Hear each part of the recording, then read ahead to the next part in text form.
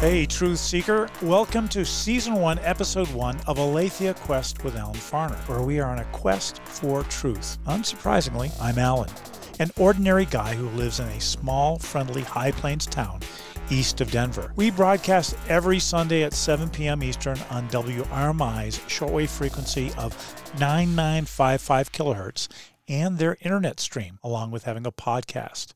You can learn more about those by visiting aletheia.quest, or if your ability to spell Greek alliterations isn't so great, go ahead and visit truthquest.link, truthquest.link, and it'll redirect you there. Aletheia Quest is just starting up, so this week, and maybe a couple more, I'll share talks I gave in the past. Today's is Clay or Butter, where we look at God's responsibility in hardening people's hearts. Is he responsible? Well, good morning, everybody. I want to test trivia with people. I'm afraid you youngins, you're going to fail miserably at this because I'm going to go back to the 70s. Anybody familiar with Claro Wilson Jr.? Claro Wilson, you're familiar. Very good. Anybody? How about Flip Wilson? Familiar with that? Some people familiar with Flip Wilson. That's his Claro's stage name. Now, who was Flip Wilson? He was a comedian, right? If you're less familiar than others with his comedic genius, Flip Wilson was the first black entertainer to be the host of a successful variety show. As a matter of fact, it was the #1 variety show shortly after it came out that was in 1970. And in 1972, it was #2 entirely on television, beat only by one other show. Anybody guess what that was? What? No, not Johnny Carson. This is actually, people don't realize how popular this show was. No, imagine a chair, a guy sitting in a chair. Right, well, All in the Family, right? All in the Family. But that's pretty incredible if you think about it, right? Being #2, a variety show, which, they used to be popular. I don't even know if there are any of them on TV now, are there? Can you think of a variety show that's on but variety shows used to be decently popular, but to be #2 across everything is pretty incredible. So he was very talented. And Flip portrayed many different characters, but perhaps the most memorable one was one called Geraldine. Does anybody remember Geraldine?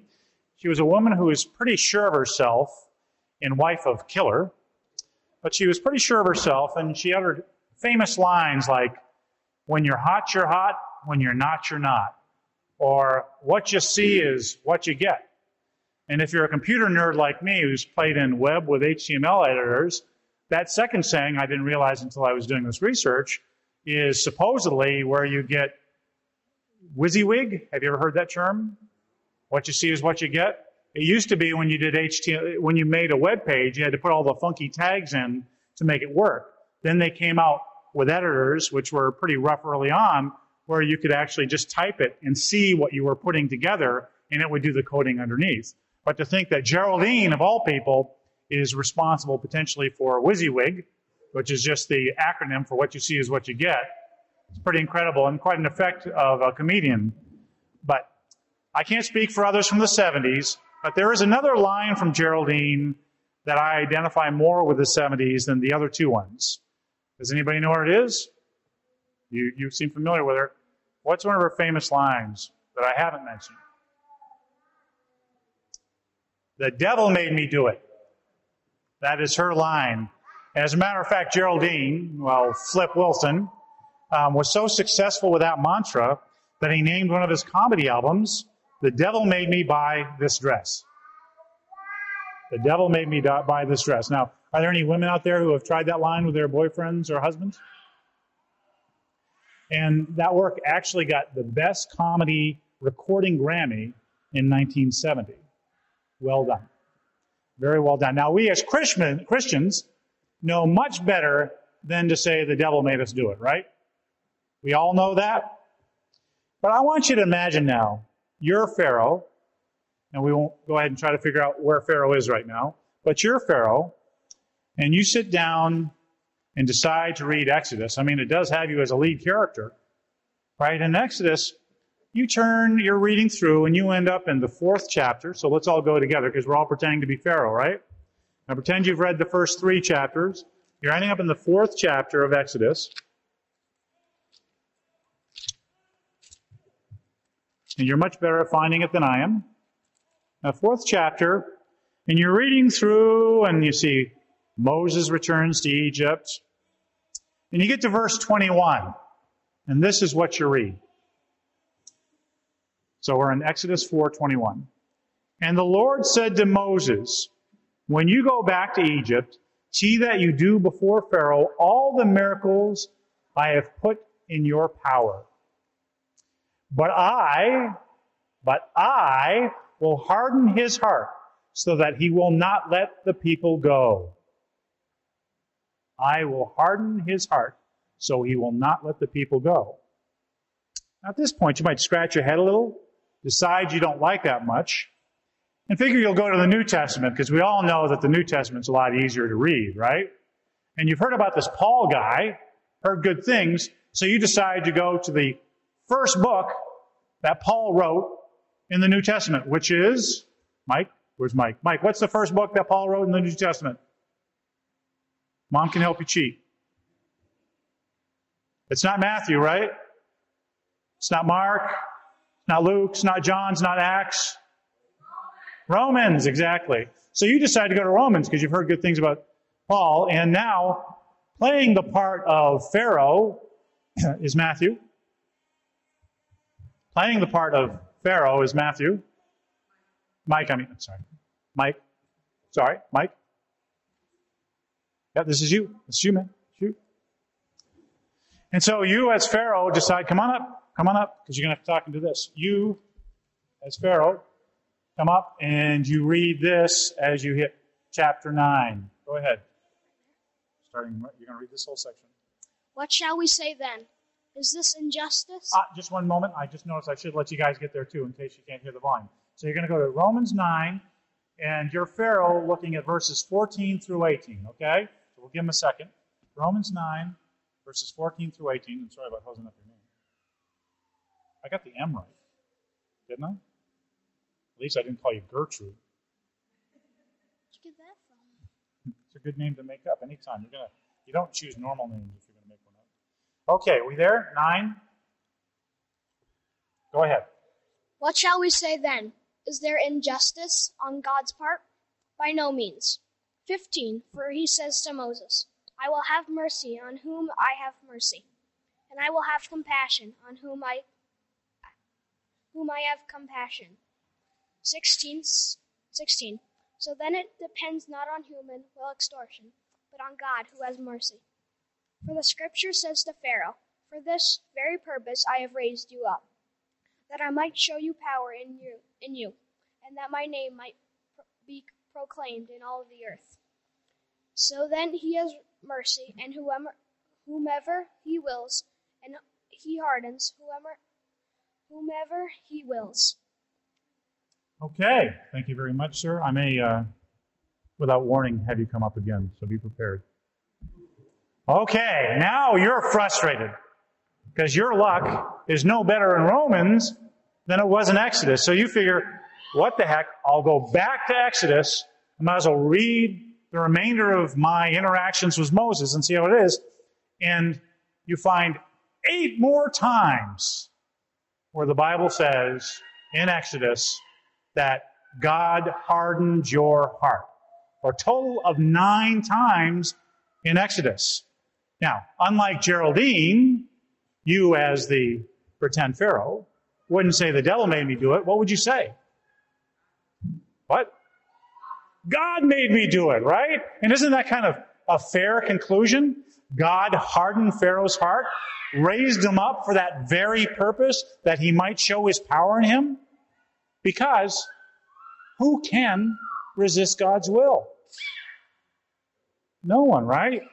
Now, we could actually go with Paul's answer to those who ask, who can resist God's will, and respond, but who are you, O man, to answer back to God?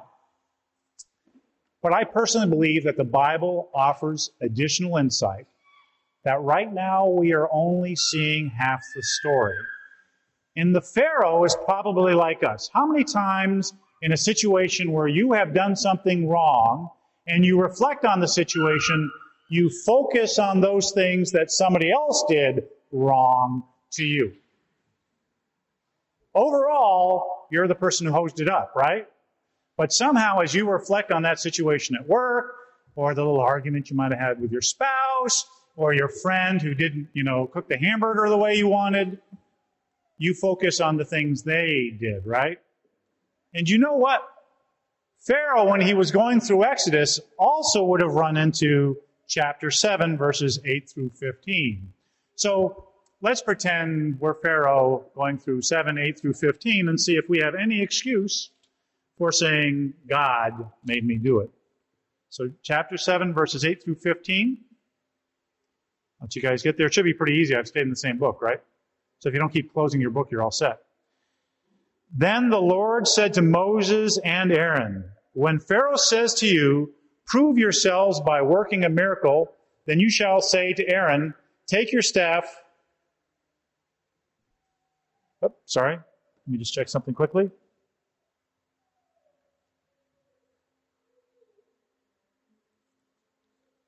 I apologize. Sometimes when I put it on here, what I end up doing is putting the verses down, and I realize afterwards that I wrote the verses down wrong. But let me just find it real quick here.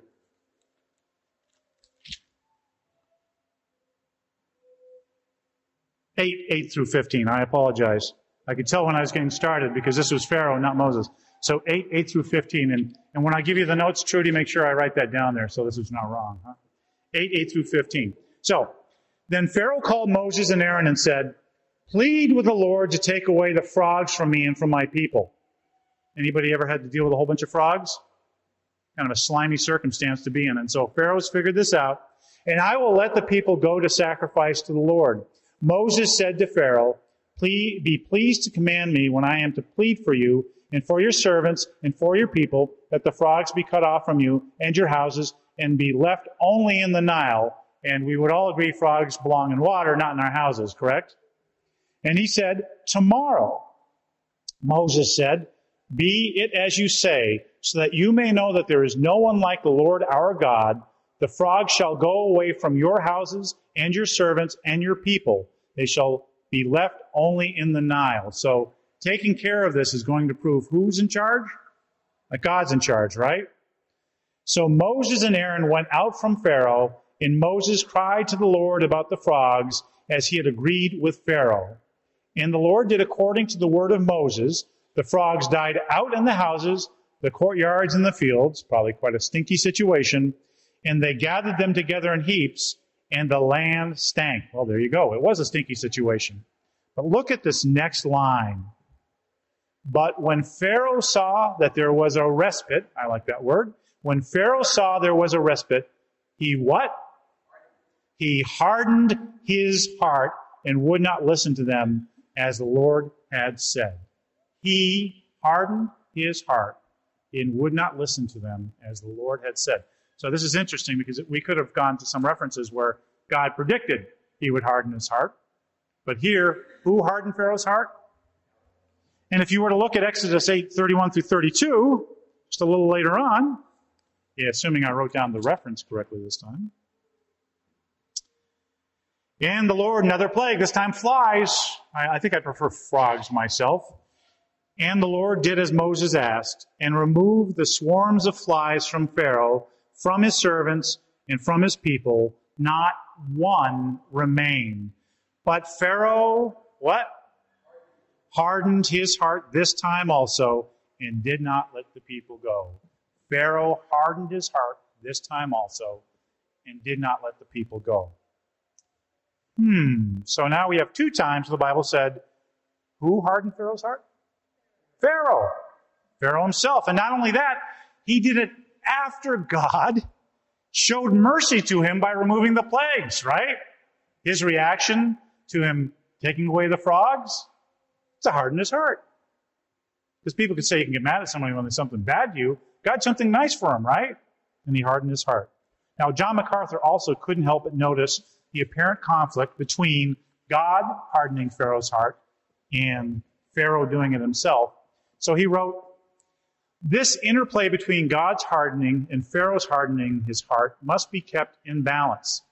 10 times, the historical record notes specifically that God hardened the king's heart, and 10 times the record indicates the king hardened his own heart.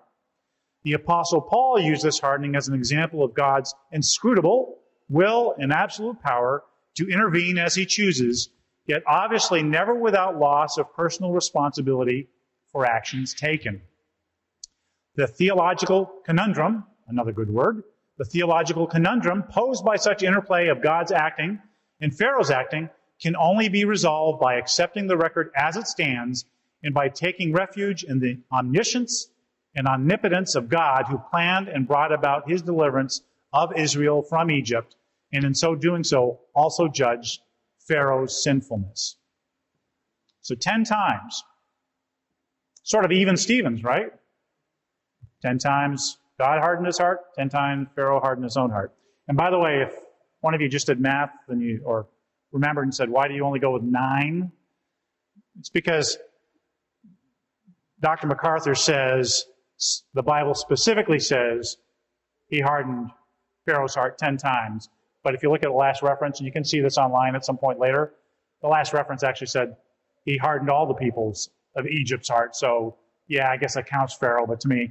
And I actually probably would have lopped one off the 10 times that Pharaoh hardened his own heart, because it doesn't actually use the word heart or harden.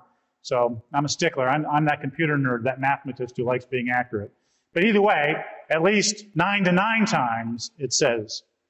And I think we've gotten past the half the story situation at this point, because we've seen the other half, right? Pharaoh hardened his own heart.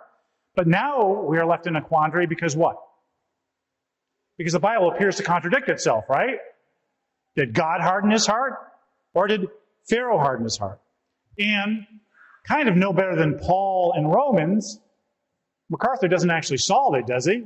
He just tells us that we should accept the record. But again, I think we can do a bit better than that. I think that we can try to answer this. Let me ask you this. When you think of the Bible and you think of a trial, and not a trial as in somebody trying you, but as in a court case, who do you usually think of? Yourself at the judgment, right? People at the judgment. But who's actually on trial? God, of course, right? If you think about it. I mean, right from the beginning, you don't even get to through the 3rd chapter of Genesis, when the father of lies accuses God of lying. We don't look at that together, but go to chapter 3 and you'll see it. He says that, God said this. Well, he's lying to you. He doesn't use those words, but it's a direct implication. He's always been on trial. And in this case, he's on trial because it's either one of two things. He's on trial because he forces people to do things and then blames them for it, or he's on trial because he inspired people to write contradictions. And if I did either way, if I made Augie do something bad, or I got up here and I said one thing at the beginning of the sermon that contradicted with something at the end of the sermon, you'd have every right to say, Alan, what's going on? So first, let's handle God forcing people to do bad things. Let's take a quick look at that. And no matter how we decide to deal with the quotes that say that Pharaoh's heart was hardened by God, we have to remember James 1:13 through 15. James 1:13 through 15. So let's turn there.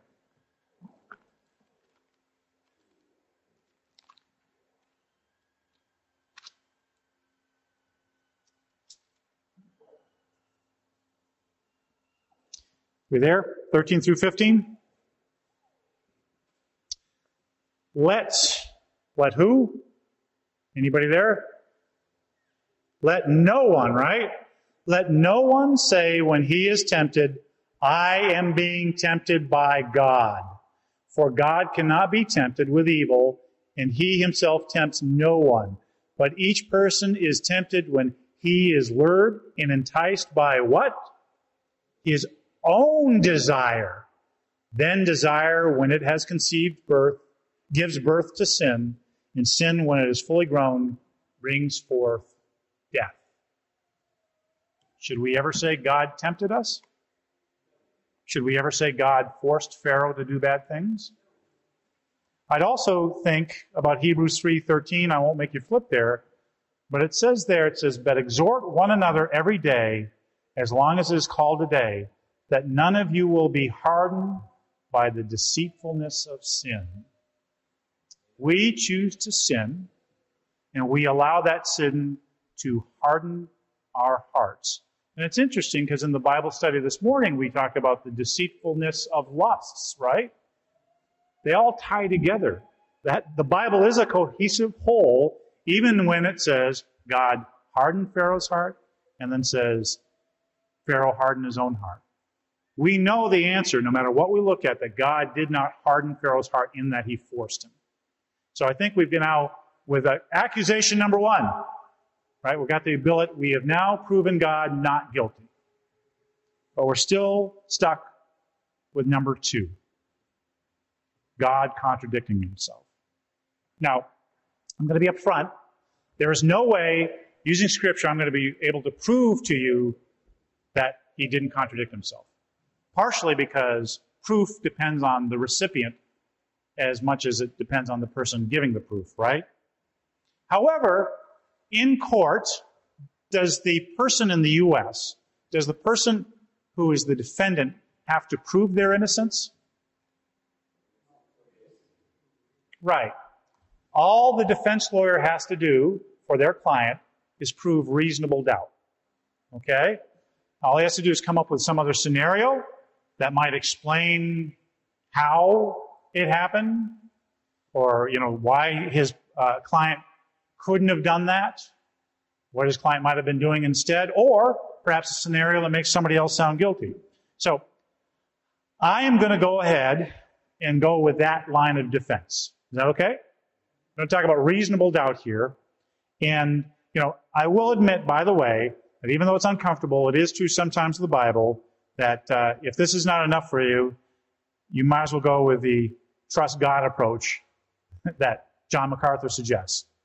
Because anytime you try to explain finitely an infinite God, you will run short. So, I'm going to go with two tacks in my defense. And one of them is this. Well, let me ask you. With certain individuals, co-workers at your store, spouses, friends, do you know how to push their buttons? Yes, right? You know what to say or do that will set them off, right?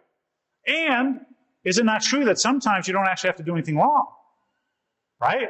That you actually can do something right, and you know it's going to set them off. Who's responsible for their reaction, though? If you press their button, if you know how they're going to react, who's actually responsible for the reaction? They are, no matter what, right? They choose to go off the handle. They choose to get angry. They choose to punch the wall. They choose to quit at work. They choose to do it. They can say whatever they want, but the fact that you knew what they would do and react doesn't mean it's not their fault. And especially if it's something, there are people who will fly off the handle if you tell them about Jesus. Is that wrong to tell them about Jesus? God commands you to tell them about Jesus, yet they'll go off the handle. So let me ask you this. Who's responsible when they go off the handle? They are. So that's my defense number one with reasonable doubt. That basically God knew how Pharaoh would react to the light that he gave him in those miraculous plagues. He knew Pharaoh, and the plagues were righteous. This is not a case where God was doing something wrong. But he said he hardened Pharaoh's heart because he knew how Pharaoh would react. But in reality, who hardened his own heart? It was Pharaoh. Just like the person who flies off the handle at you at work chooses, they harden their own heart. They choose to show the anger. Defense number one. Reasonable doubt yet? Somebody say no. Can you say no, Winslow? Okay. Winslow, because he is a very difficult person to convince, says no. So I'm going to try another analogy. Some people may consider this lame. What do we got here? This is going to set Augie up. Sorry. What? Play-Doh, right? Which is kind of clay, right? What's this? I'm going to use this analogy. What is it? This is butter, right? I would not bring cheap margarine for you folks. I care about you. So just imagine what I do is I come up here and I didn't do this. I could have. I went to Rick. I borrowed a heat lamp from Rick and Diane's, and I clipped that heat lamp to this communion table, and I put the two of them here, and I come back here and return to preaching. What happens to the Play-Doh? It hardens, right? What happens to the butter? But it had the same force applied to it, right? Didn't it? It's the same heat lamp laying on this bright, all right, what color is that, guys? Bright some color, Play-Doh, and this nice yellowish butter, which for all I know has got color added to it too. Same thing done to it. The difference is that the effect is dependent on the recipient, correct? Is it not? And with the heat, the Play-Doh hardens and the butter melts. The reaction is dependent on the recipient. Long ago, at many times and in many ways, God spoke to our fathers by the prophets. But in these last days, He has spoken to us by His Son, whom He appointed the heir of all things, through whom also He created the world. He is the radiance of the glory of God and the exact imprint of His nature, and He upholds the universe by the word of His power. After making purification for sins, He sat down at the right hand of the Majesty on high, having become as much superior to angels as the name He has inherited is more excellent than theirs. Over 2,000 years ago, the Father showed Himself more clearly than ever before by sending His Son, who is the radiance of the glory of God and the exact imprint of His nature. And just as God knew exactly how Pharaoh would react to the light that was in those plagues and into the removal of those plagues, God knew there would be two kinds of responses to the name of His Son. From Mary wiping His feet with her hair to crowds screaming, "Crucify Him!" He knew there would be two reactions. And those two same reactions happen today. Just as the heat lamp, the Rick and Diane's heat lamp, will melt this butter or dry this clay, the actual result is dependent on the recipient. And some may consider this a lame sermon illustration, but the ultimate heat lamp is God, right? The light of the world, as seen in Jesus. And He's shining on us right now. Will He harden your heart? Or will your heart melt under His love? No, there are no contradictions in the Bible. It's just two ways of describing individual reactions to the same light that we all receive. God leaves no one out. And may the light of the Lord have a different effect on you than it did on Pharaoh. Thank you. Thank you for listening to Season 1, Episode 1 of Aletheia Quest with Alan Farner. I'd love to hear from you. You can reach me by visiting aletheia.quest or truthquest.link, truthquest.link, and choosing Contact Alan. Remember, there is truth. You can know truth. Truth doesn't contradict truth. Truth matters. Truth is, I care about you. See you again next week.